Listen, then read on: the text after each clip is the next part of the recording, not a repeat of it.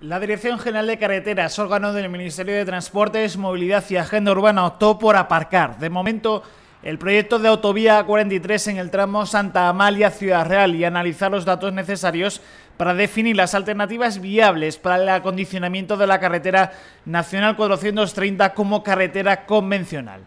Así se desprende de la resolución de 19 de julio de 2021 firmada por el director general de carreteras, Javier Herrero Lizano, que concluye que ni la opción norte de la A43, que implicaría el desdoblamiento de la Nacional 430, ni la sur, que plantea el trazado por Almadén y Puerto Llano, suponen las alternativas más eficientes, por lo que proponen la realización de una actuación generalizada de modernización en la carretera Nacional 430, con actuaciones de mejora de la plataforma, acondicionamiento de trazado y variantes que supriman las travesías de poblaciones a lo largo de 210 kilómetros. El presupuesto para la licitación de estas obras ascendería a unos 350 millones de euros. Según reza dicha resolución publicada este martes en la plataforma de contratación del Estado y relativa a acondicionamiento de la carretera Nacional 430 desde Badajoz a Valencia por Almansa, tramo Santa Amalia-Ciudad Real, desde el momento en el que comenzó a plantearse la autovía entre Ciudad Real y Mérida hace más de 2 décadas, la actuación tiene una complicada gestión que llevó a renunciar a su tramitación ambiental en 2013. Tras recordar que actualmente está en vigor el Plan de Infraestructuras, Transporte y Vivienda 2012-2024, que considera que la autovía A43 en el tramo Puerto Llano-Mérida se trata de una conexión en estudio, la Dirección General de Carreteras advierte que la situación económica actual aconseja que se realice un análisis detallado de las actuaciones a abordar, siendo importante que se revisen los estudios y proyectos en busca de alternativas más eficientes. Así, esgrime que la alternativa sur de la A43, seleccionada como más favorable en 2009, se estimó en un presupuesto para conocimiento de la Administración de 1.122 millones de euros, siendo necesario proyectar numerosos viaductos y 4,3 kilómetros de túneles.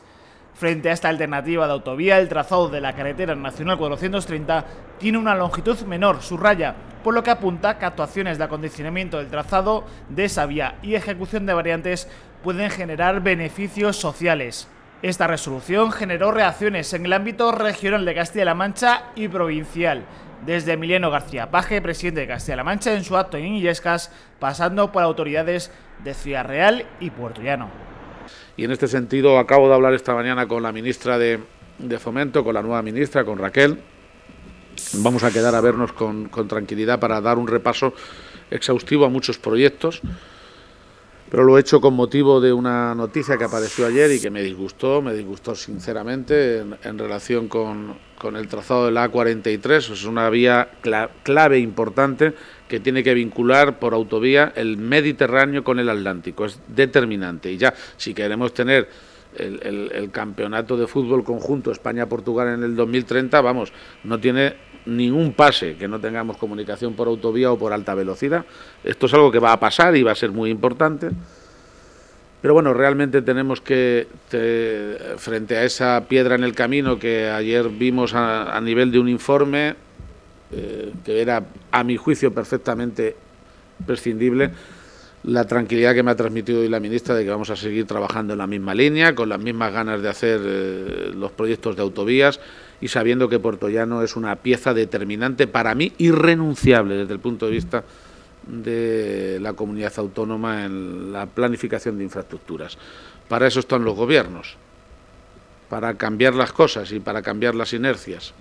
Nos parece muy bien la inversión de 350 millones en la Nacional 430, porque es necesaria para darle seguridad a esa vía, para evitar la alta accidentalidad que tiene ahora mismo, pero en ningún caso puede ser a costa de la autovía por Puerto Llano y Almadén.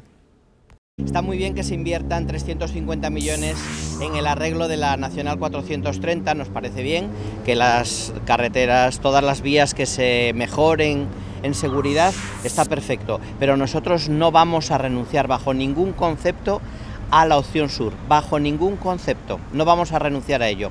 Yo estoy al habla con el presidente de la región para este tema, precisamente esta mañana he estado hablando con él y él ha estado hablando con la ministra, con Raquel Sánchez, la nueva ministra de Transporte y Desarrollo Sostenible, y le comunica que la opción por la que sigue apostando el Gobierno de España es por la opción sur de la A-43. Entonces a mí me da cierta tranquilidad el que tengamos detrás de nosotros al gobierno de Castilla-La Mancha, que apuesta por esta alternativa. Sin ir más lejos, la semana pasada el presidente de la región que estuvo aquí lo verbalizó, o sea que no estoy yo desvelando nada nuevo.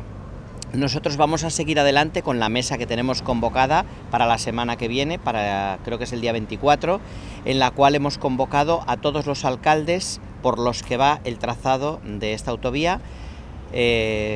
partidos políticos, sindicatos, federaciones de empresarios, a todos a la mesa que ya está constituida hace tiempo de la A-43, y seguimos apostando por ello. Esta es una apuesta decidida y además necesitamos esa comunicación entre el Mediterráneo y el Atlántico, y esa comunicación tiene que ir por aquí. No vamos a renunciar a ella bajo ningún concepto.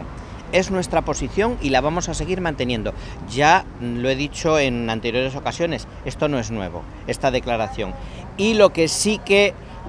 tenemos es el respaldo del Gobierno de Castilla-La Mancha. Tenemos el respaldo del Gobierno de Castilla-La Mancha y el Gobierno de España necesitamos que se pronuncie al respecto.